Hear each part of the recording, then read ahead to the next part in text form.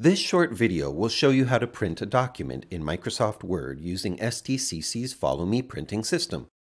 You'll need to be using an STCC library computer or logged into the STCC students' Wi-Fi network in order to access Follow Me printing. Make sure you have your document open in Microsoft Word. Also be sure it is ready to print and that you have made all the corrections you need. Go to the upper left of the screen and select File and use the Print option in the middle of the menu list, or hold down the Control key and press the letter P to open the Print dialog box. You will see a preview of how your printed page will look in the box on the right. This might look different than the editing view where you make changes. On the left, where it says Printer, you'll find a drop-down menu for printing options. The default format is double-sided black and white printing. If you'd like to change the format to single-sided black and white or color, click the down arrow on the right of the box.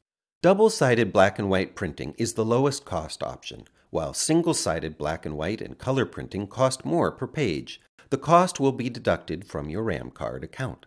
Students receive a $20 printing credit each semester, and you can add more money to your account if needed. Choose your preferred format and click the Print button. Now your print job is waiting in the Follow Me system, and you can pick it up from any printer on campus.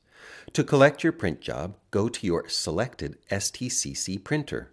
If you have a color print job, make sure to go to a color printer. One is located in the library near the circulation desk.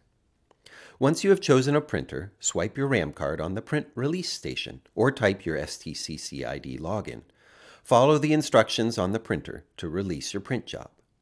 If you have any questions about printing, please contact us at 413-755-4549 or by email at stcclibrary@stcc.edu.